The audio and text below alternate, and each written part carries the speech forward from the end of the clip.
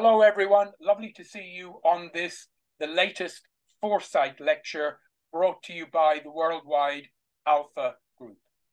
Before I introduce today's wonderful speaker, let me give you a brief 2-minute overview of the Alpha Group. The Alpha Group has been established for 9 years. It is a peer-to-peer executive board.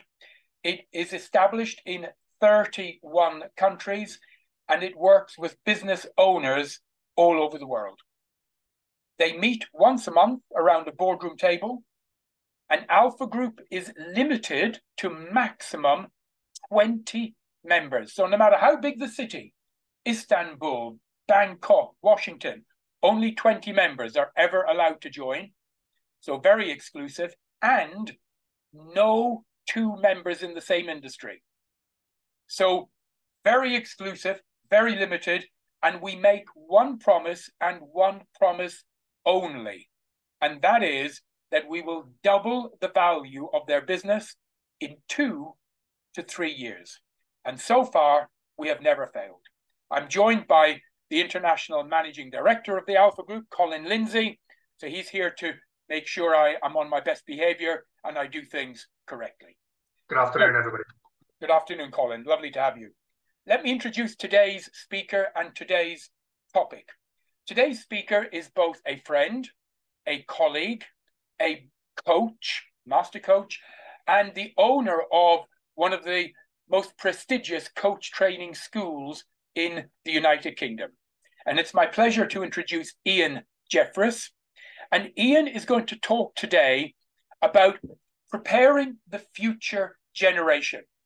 And to put that in a little bit of background, Ian, for the last 2 or 3 years, has been working exclusively with top industry experts in the UK and worldwide in the school industry, the education industry, relevant parts of government, and has put together a unique and world-breaking, what is called Child and Adolescent Coach Training Program, which launched a year or 2 ago and has now spread all over the world, teaching men and women how to work with children, with adolescents, how to coach them, how to help them to build, grow, expand, develop, and create. So it is with great, great pleasure that I introduce Ian. If you do have a question, either put your hand up and ask it verbally or type it into the chat box below and we will deal with it. Ian, over to you, my friend. Gerald, thank you so much indeed. And I hope I won't. I'll live up to the build-up that you've just given me. Just a few other things. I've known Gerard since 2003 when he first walked into my print shop, and the rest, as they say, is history. I've had several careers, and I'll come on to that later. But as part of the introduction to this, I just want to say a few things. And one is that if I use pronouns like his or her, they are interchangeable and they can mean anything that you would like them to mean in your own setting. You may hear some fake news. Fake news is all the rage. And it's very difficult sometimes to identify the difference between fake news and real news. And this I'll come on to a little bit later under the heading of communication. I'm going to make generalizations. I'm going to use hearsay. I'm going to make some very general comments. And there is a reason for this. And that is that I want to encourage thought. I'm going to try and be as accurate as I can be. But I cannot back up a lot of what I say because there is little research. There's little or even no research. And certainly evaluative research in what we're doing. It is effectively so new. I'd just like to go back on what Gerard said, that actually we've been working on this program now for over 6 years. And the main driver behind this is not actually me. It's a lady by the name of Raquel Leonello, who is the author or the lead author of a program called The Other Subject, which I will be talking about later. So it's been going on for quite some time, and then COVID got in the way and everything came to a halt. But we're hoping now to make further progress. What I say will be based on UK situations, on the United Kingdom situations, and information derived effectively from the United Kingdom. The reason for that is that I have little knowledge of what goes on around the world. I have some, but only a little. I'm far more attuned to what is happening in my location. I hope that you will be able to translate what I say, should you need to, into the organizations that you run in your parts of the world. I will not be using statistics. Now, statistics is one of those things that I just do not enjoy. It's lovely. There's lots of them about. But I agree with Benjamin Disraeli, who in 1895 said there are lies, damned lies, and statistics. Now, whether he actually coined the phrase or not is a matter of conjecture. Apparently he didn't. It's been around since 1891. And I thank the York University Maths Department for that information. They can't actually pin down who initially said it. But the judiciary also used, there are liars, damned liars, and what's the other one? Oh, and expert witnesses. So there you go. There's things on that. So therefore, I will not be using statistics. And I'm going to give you a little example of why not. About 2 months ago, there was a report written which stated that 1 in 4 students in the United Kingdom felt unsafe at school. Now, that's quite damning. So I thought I'd better look into this a bit further.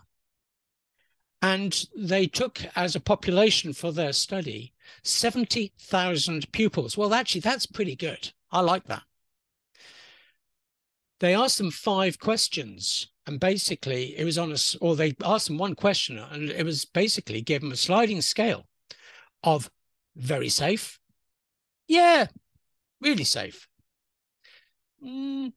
quite safe, and then not really safe, and no, I don't like it at all. And what they'd done is that middle bracket, that fairly safe bracket, they had lumped with the unsafe side and to produce these figures of 1 in 4, ostensibly to get more money for the safety in schools. Now, if that middle bracket was put in the positive side and the safety side, the answer would then be 1 in 10 would feel unsafe. And actually, that's not bad at all. But one of the things that did come out of the report and wasn't mentioned in the in the journalistic comment was that the difference between the children feeling safe at school and feeling safe outside school was only 2%. So realistically, the schools are doing a pretty good job. And so that's the reason why I will not be using statistics. Now, I have to ask you all individually, you don't have to answer, but you can think about it, why are you here? Do you have a business and you are thinking about where the next staff are going to come from? Are you recruiting straight from the teenage market, the early adult market, or further? If the former, if the teenage market, if the early adult market, then that's fine, because that's what we're here for. You may be parents. You may be parents and business owners. You may be involved in education. You may just be here out of general interest. Hopefully, I'll have something for all of you. My objective during this talk is to make you aware of the situation of the up-and-coming generation in preparation for business. As I say, you may already be aware, but let's discuss that. I plan to enthuse you on this subject because actually it affects us all as adults. I want to sow the seed for ongoing thought and perhaps discussion. And I can offer you a money-back guarantee. What you paid to attend today, I will give you back if you don't enjoy it. Now, I'm on a safe bet there because I know full well that you're all here for free. So that's good. So about me.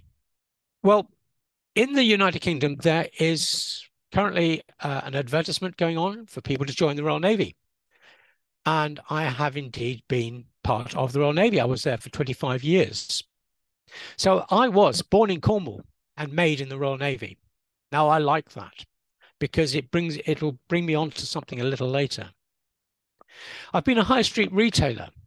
I had two high street retail shops. One was a printing business, which I've mentioned before, and the other one was selling school uniform. And that brought me in touch with schools, with teenagers, with children, with parents, because I was selling something for organizations which people didn't want to buy for people who didn't want to wear. Now, that's quite an interesting business model. I have a Bachelor's of Science. I have a Master of Arts, but the most important thing to me is I am an accredited coach. And that is my third career. And that is the bit that I really enjoy. I really enjoy helping people. I particularly enjoy helping teenagers because very often you can find a problem that the teenager is suffering and take them from where they are to where they want to be. And that may be passing their exams. It may be a social problem. It may be anything like that. But the benefit is that if they come to coaching, they're normally actually quite receptive and they're ready to make that change. Wish that all adults were like that too. So where are we in the world? What's our situation? Well, in the long term, we're in the throes of a digital industrial revolution, and that comes with consequent social change. Now, we've been through these revolutions before. We've been through the industrial revolution. We've been through the Bronze Age. Somebody invented the wheel. You know, all of these revolutions, sorry about the pun, all of these revolutions have been got through. And there's no reason why we won't get through the digital industrial revolution. But it also means that there's an awful lot going on. And in 1992, when I was undertaking my master's, I coined the phrase that change is the steady state. It's only the rate that changes. And things get faster and faster and faster. And we don't know when they're going to slow down. That can be quite a problem. Now, other people may have coined that phrase as well. So I'm not going to die in a ditch if you've heard it before. Now, in the short term, we've had to suffer with COVID-19. And in the United Kingdom, we realized after we'd locked everybody down and stopped schools and things like that, that the teens, particularly, and also the younger children, gained so much social growth that when they were cut off from it, it's a big problem. And I think that thing has actually just come home to roost now, and has done over the past year. I mean, yeah, we're recovering, but there are a tremendous number of people who have fallen back in their social advance. And actually that has manifested itself quite apparently. The Ukraine war is very, very close to a lot of people, particularly in Europe, and particularly to people either in Ukraine or neighboring countries, like, for example, Moldova. It's much closer to our thoughts than perhaps the conflicts, the wars that we've been involved in the Middle East, and the Balkans and various other parts. But this one really hits home. And it's unstable. It's destabilizing. It's unsettling. So we are actually more aware. Now, what are the problems? Well, I speak with a lot of employers, and I frequently hear the same remark, that the new workforce is not ready for work. And it's causing them a problem. And I'm talking about the young workforce. The older workforce, they're more attuned to working, they understand it and things like that. It's not a problem. But the new workforce does not appear to be ready for work. So I asked the questions further, and it's about lack of resilience, lack of tolerance, lack of commitment, lack of concentration, reduced attention span, and arguably the most important thing, lack of the ability to communicate. Yeah, we can all speak. Most of us can write, but the lack of the ability to communicate sensibly with our teams, with our peers, with our bosses, and things like that. It's almost got too fast. There's so much information out there now that this perhaps is causing one of the problems. Communication is all but instantaneous. We all have smartphones. We're most of us involved in social media, and information is pouring at us from all angles. We're spouting out communication as fast as we can, and sometimes we don't give it enough thought. Not only do we not give it enough thought, but the recipients don't have time to give the message enough thought as to exactly what it means. And so it's like playing Chinese whispers, that the initiator of the communication has not stated what they really wanted to state, and I'm talking about the written word here. The receiver of that communication has misunderstood because they're in a totally different mindset. They may not be thinking clearly. There may be too much going on elsewhere. They just see the problem. And that has caused a tremendous amount of social unrest, particularly in schools and places like that. And that continues on with these people through their adolescent lives as they become adults. And I would go so far as to say is there's a whole generation of young adults who do not necessarily communicate particularly well. And this affects their adulthood, it affects their work life, and it affects the next generation. So we've got a big problem. Now, that's very much a generalization. There are people there who can communicate perfectly effectively, and those are the people, of course, who we want in our businesses. But it is a problem, nevertheless. Perhaps also these people are very much more of the what's in it for me brigade, the whiffums. Now, using the whiffum phrase, yeah, people want to know what's in it for them, and quite rightly so. But because there's so much information out there now, it's easier to see green grass elsewhere than where you are. It's easy to move. The mobility between jobs is so much easier these days than perhaps it was. There's so much more information on social media. And, you know, for example, LinkedIn is absolutely teeming with people. And how many people actually use LinkedIn? Well, how many people are on LinkedIn and how many people use LinkedIn? Perhaps are two different questions. And now we're getting LinkedIn influencers. And is everything they say true? Or is it fake news? Without the time to look further into it, we're not going to know. We're going to have to guess. So perhaps in summary of this problem, we could say that there's a lack of core life skills in the formative years of the next generation, or perhaps in the current generation of young adults. I'd just like to take a couple of minutes for you to all consider 5 traits that you would like to see in a next generation worker if they be starting work for you. Just give that one some thought. 5 traits in your next employees as they come out of school, college, university.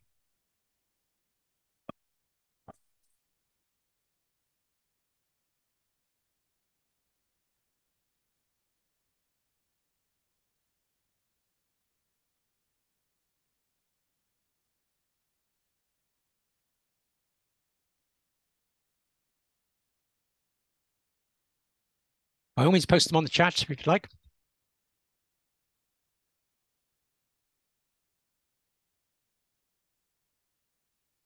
Thank you, Elizabeth. Being able to communicate. Absolutely.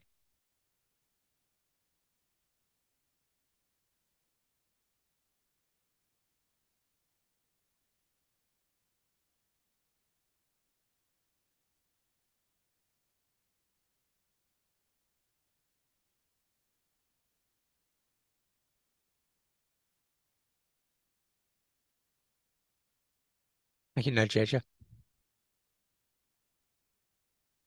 Nadeja, sorry.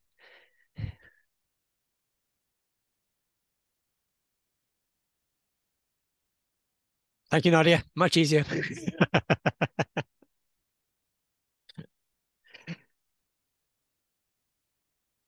Okay, so let's have a look at the second situation. Thank you, Michelle. Whose responsibility is it? Whose responsibility is it to prepare these people for the workplace? The education system doesn't want to, at least not in the United Kingdom. They want to avoid that. They are very much tied up with academics. In fact, I understood from last week discussing with a parent I know who said that the application system now for the bigger the top grade universities in the United Kingdom is not interested in the personal statement. It wants to know how much the applicant has read into the course they want to do, how many books they've read about economics, or if that is what they want. Much more about the academics involved. How much academics have you done? They're not so interested in what they've done outside of school, whether they've been in the combined cadet force, whether they've done some outward bounding and things like that. You know, they're much more interested now in academics. That worries me. Parents, is it the parents' responsibility? Now, some would say, yes, it is. I think in the past, it's always been the parents' responsibility. But do the parents have time? Are they too busy living, surviving, looking after their family? Do they actually have the knowledge? Because they're young adults and they're progressing further forward. They may not have even had a chance to look at their own core life skills. Is it that there's a breakdown in the cohesive family unit? So there are so many more single parents there who can't share the load with their partner. I promised I wasn't going to use statistics, but there are various comments that there are far more divorces these days. But perhaps they think that's tailing off. The trouble is, in order to get divorced, you have to be married in the first place. How many marriages are there? And so therefore, how many partnerships break up? We don't know. Or could it be life in general? Could it be the media? So much news out there. So much news biased towards what the newscasters want to tell you. In newspapers, if you really look at it, a newspaper journalist's job is not to sell you the news. It's to provide the news in a way that sells the advertising space. Now, that might be cynical. I don't think so. Is it that there's just too much on social media, that the youngsters just cannot cope? They don't have time to think. So whose responsibility is it to resolve all this? Is it the companies themselves? In the 1950s, a book came out about the Royal Navy, about the joining the Royal Navy. It was by a chap by the name of John Winton. It was what I would call factional. There was a little bit of fact in it, but there was a lot of fiction. And one of the phrases that stuck in my mind, because I had to go through the Admiralty interview board in order to become an officer, was that the Admiral called his board together at the beginning and said, "Gentlemen, I don't need to remind you that what the Navy is looking for is half-wits." And he then qualified that by saying, "We will add the other half in our own time and in our own way." And actually, that's very true. So when I said I was born in Cornwall and made in the Royal Navy, that's effectively what they did. They took me in aged 18, 19. They broke me down into little pieces and rebuilt me the way they wanted me. They left a few bits of me in, but hey, there we go. Because that's what they were after. But this is a long-term career path. So with career paths these days, and the workers jumping from job to job to job, is it the responsibility of their first job to start knocking them into workplace shape, or should that already be done? Is it the universities and colleges who should be responsible for this? And in part, they do a little, but I've already said how the application system is taking away the focus on anything but academics. And so consequently, it would appear that the universities are concentrating on academe, which is fine for them because they want people to learn what they are producing and therefore go into research and things like that. But are they going in ready into the workplace?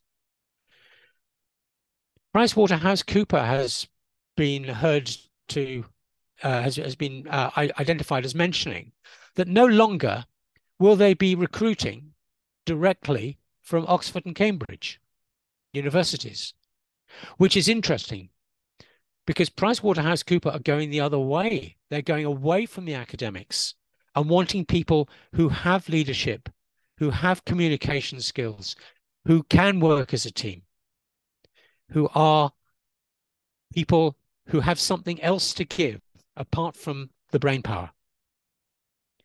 And that doesn't equate if you look at what the universities appear to be doing.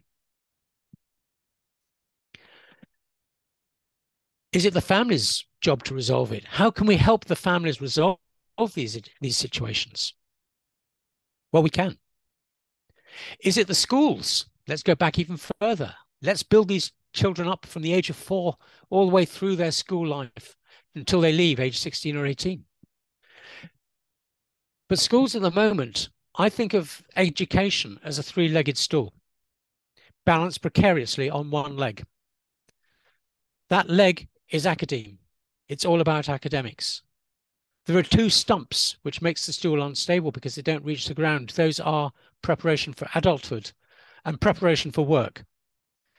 Now, in my mind, that would make a nice, stable education system.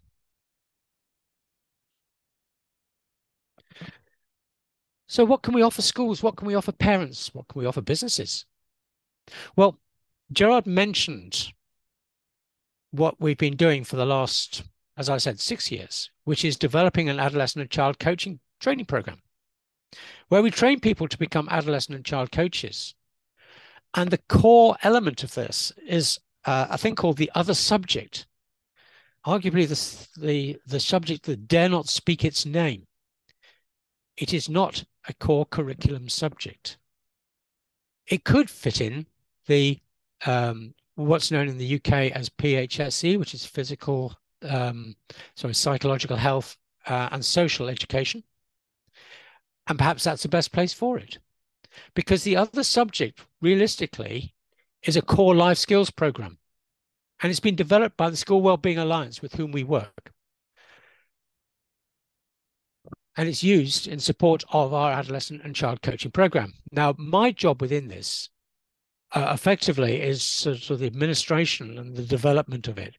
I'm not the expert who has produced this program. As I said, that was Raquel Leonello. But it's also designed for coaches to use in a one-to-one situation. It can be as effective and just as effective used in schools, in classes, provided it's done in a non-judgmental and adviceless way. It's non-assessed. So it gives the students something to think, I don't have to worry about this because there is no exam. There's one of the tools involved is actually called Exam Busters, and it helps them to understand how to get through exams. There's another one on sleep. There's plenty on other things.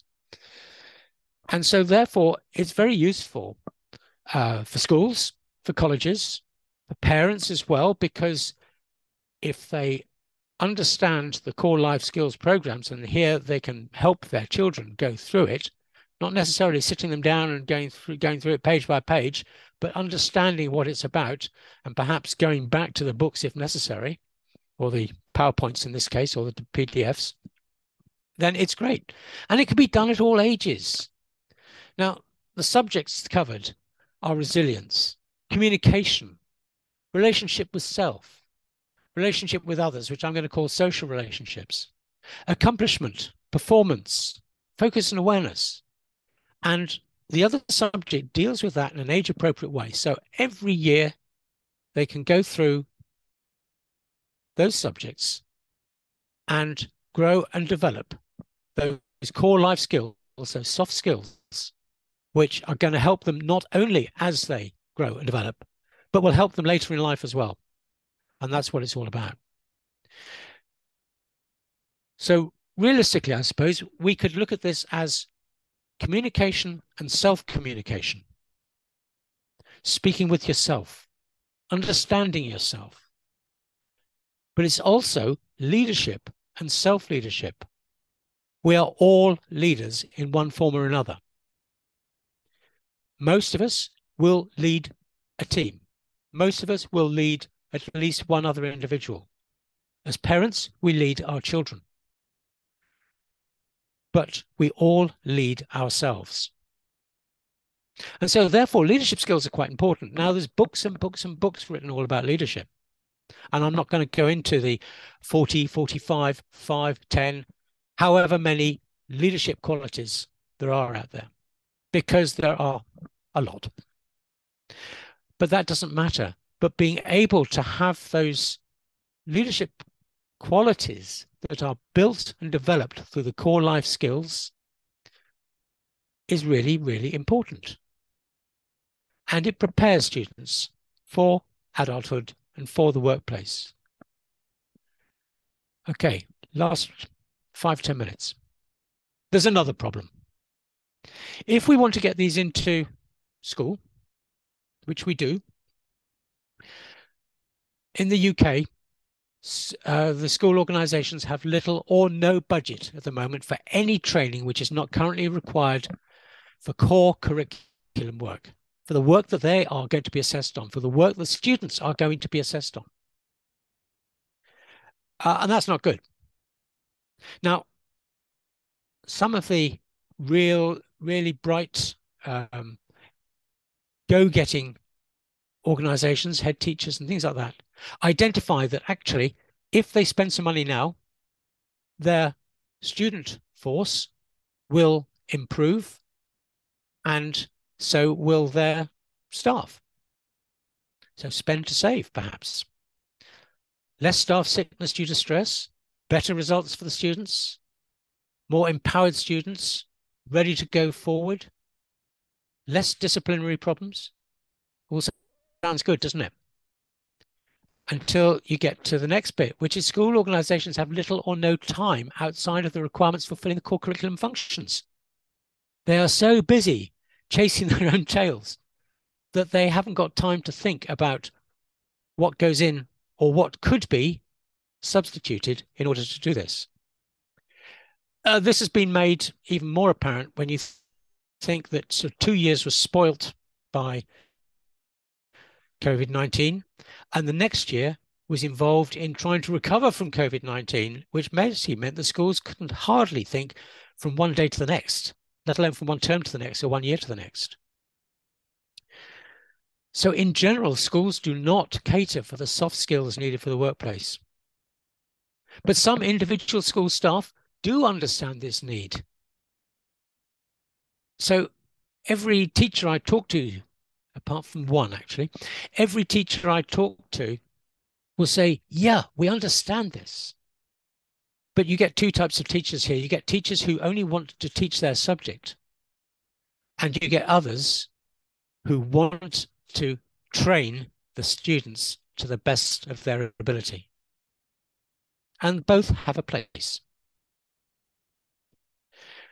So what can we do about it? Well, by addressing the budgetary aspects, perhaps, and offer free training and support, we would love to think that the organizations can then work to find time to provide such core life skills training for the students as they can. Once they really understand what this is about, then perhaps they see through the forest, perhaps they see the wood for the trees, and therefore they can say, right, now we understand, now we can move things around in order to cater for this. So perhaps by addressing the budgetary aspects, we can undo the logjam. And by the way, this program realistically takes no more than 8 hours per year, which is not much. 8 one-hour lessons, 16 half-hour lessons. I mean, it can take more, it can be expanded, but 8 hours a year is all that is required. So, my new company is Young Minds Coaching. It is a community interest company. And by that, I mean it's not for profit. We have gone down this line. My company used to be called IMJ Limited. My initials, funny old thing. But Young Minds Coaching actually does exactly what it says on the tin. Not only do I coach young minds, but we also train coaches to make brighter futures. And anybody can call themselves a coach. So teachers can become coaches. Doesn't mean to say they have to be professional coaches, but they can become coaches. And through this, we believe that we can help here. So we're looking for companies who support a corporate social responsibility plan. Now, this is also known as corporate citizenship. Whether they're required to or not, I mean, some big companies are required to provide a CSR plan, and they do. Other companies don't, but actually perhaps they might like to. And how could they do that? Well, number of options. They can either work themselves, they can go into schools, they can explain what work qualities they're looking for. They can talk to students and things like that. Great, magic. Or they can sponsor a school and college, either locally or nationally, to be able to run a program such as ours. Other programs are available, but this one is unique in its way of presenting the information and providing the other subject. Because if you can't go as far as sponsoring a school or a college, then perhaps just a teacher. And so therefore there is a teacher in the school or another school staff member, it doesn't have to be a teacher, who wants to learn more, who wants to support, who can run these classes within the school. Wouldn't it be wonderful if I could find somebody to sponsor the entire program? Now, that would be magic. As I say, we're a not-for-profit organization. But also we're looking for people to support an evaluative research program. Now, lots and lots has been written on the benefits of supporting adolescents, children, things like that. And the adolescent mind, which is a total mush. But there is very little research being done because it hasn't been rolled out in the schools such that we can look at how beneficial it is over 6 months, over 1 year, over 2 years, over 3 years. But a PhD doctorate on those lines would be wonderful to be able to fund in order that we can actually get this underway. Well, I'm just about at the peak of the minute 45, which is what I was aiming for. Just allow 15 minutes for questions. And so I'd just like to summarize that this doesn't affect everybody leaving school. Lots of people have those social skills. They may have been almost born with those social skills and the core life skills. They may have been born with them. They may have had them developed, but there are a significant number that we're going to have to force into learning about them. So in the same way that there are great leaders, there are born leaders, there are leaders that aspire to greatness, and there are leaders who have greatness thrust upon them. You could actually say the same about the these core life skills. Some appear to be born with these core life skills. Some just absorb them as they go through life, which is absolutely great. Others need to be taught. They need to be helped. And I passionately believe that by giving this problem to the schools, they can resolve that, and the schools will benefit themselves because they will have a better quality of life within the school, because the students will have these core life skills growing and developing. And communication is the key to almost every situation.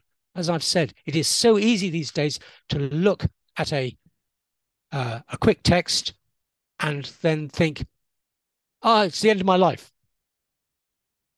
But actually, it didn't mean that at all. It was meant in a totally different context, and you have taken it totally out of context, rather than stopping, thinking, what does this really mean? But that's a skill in itself, to stop and think before acting. So there we go. Hopefully, I have enthused you. Hopefully, I've given you something to think about. Hopefully, I have informed you.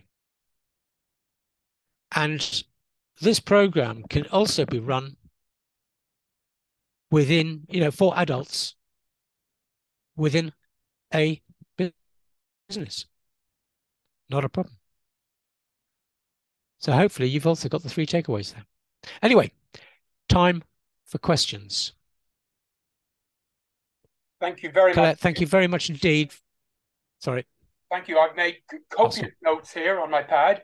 Hi, everyone. If you have any questions for Ian, either type them in the chat box or unmute yourself, and please feel free to ask. This is a golden opportunity while we have Ian here handcuffed to the desk to get him to answer. I have a question for Ian. First of all, thank you very much for this outstanding presentation. Did you made any relationships between,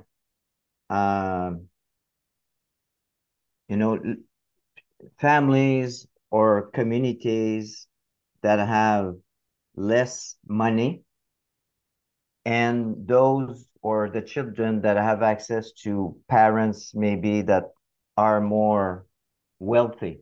Because when we look at the literacy skills study that's been done years ago, there's a link there. I have looked at this. Yes, there is a link, but actually I would suggest that the situation is greater than just the wealth. I do understand that there are some places where those who are struggling financially don't have the opportunities, but actually a lot of them seem to do very well in providing those core life skills. I would put it down to where parents don't have the time.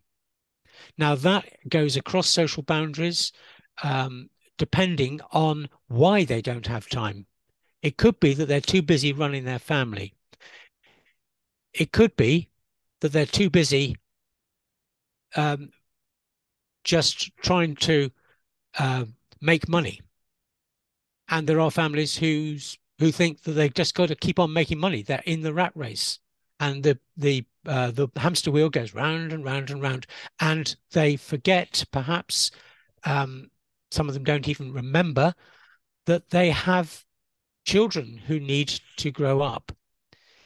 They think that other people are going to give those children that information, yet they're not applying it themselves. There are others who delegate that responsibility to others, and so the children don't actually get as much parental time as perhaps they would like, and this causes another social divide. So, as I said, I'm talking in generalizations here, but I think you bring up a very valid point, but it's more than that. It's effective. The problem is across the whole social spectrum in one form or another.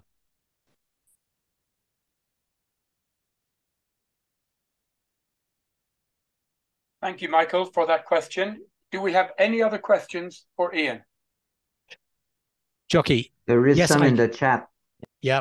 Jockey, yes, I can give you the name of the book is called We Joined the Navy, and the author is John Winton.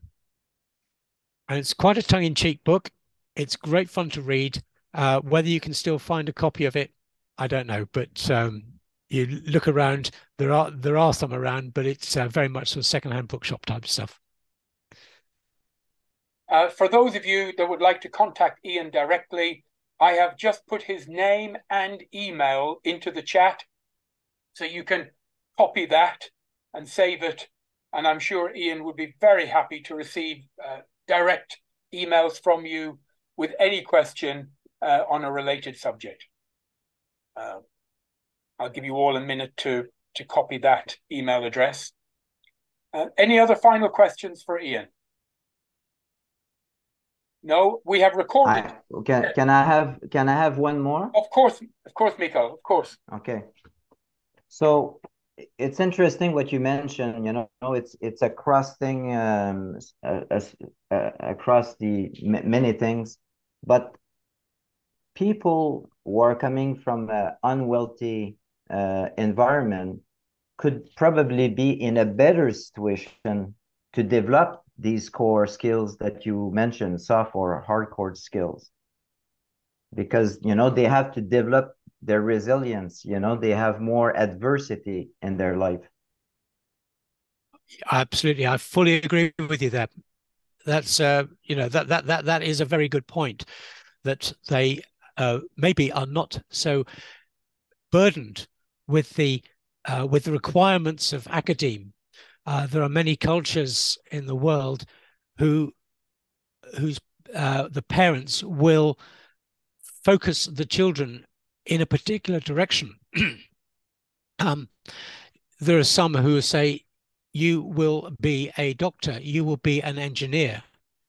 And the children grow up having to cope with that pressure of becoming doctors and engineers, which leaves very little time left to develop perhaps the social skills.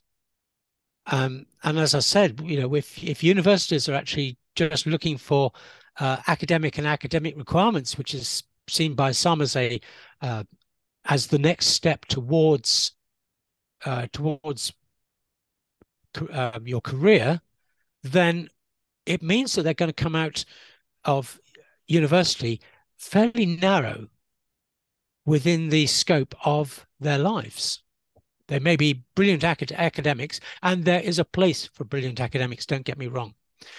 But the majority of people need to have not the academic brilliance, but actually far more in the sort of social side. Now, in the United Kingdom, I'm just going to go on from that. There are now many organizations, many of the large organizations especially, who will provide what are known as degree apprenticeships. So an apprenticeship is not now just a vocational way of training. It's a way that people can join a company and get a degree training with that company. And in fact, it was Tony Blair's son, Ewan, who runs a company which accredits such degrees, which is actually quite interesting. And I'm in two minds. I've got two teenagers. One desperately wants to go to university because she wants the university life. The other one, I'm not so sure. I think that perhaps he will look into the second type of degree achievement, of actually going into business and getting his degree through there. I'm not saying that everybody needs a degree, far from it. There are people out there who don't need degrees. There are people who've risen to extraordinarily high places without degrees. I'm thinking of Richard Branson, for one. You know, and he had great core life skills. and he still does. And the reason why is because he was disadvantaged at school. He was dyslexic. And he rose above that through having effectively gained these life skills through one way or another, but they certainly won't have been formally taught.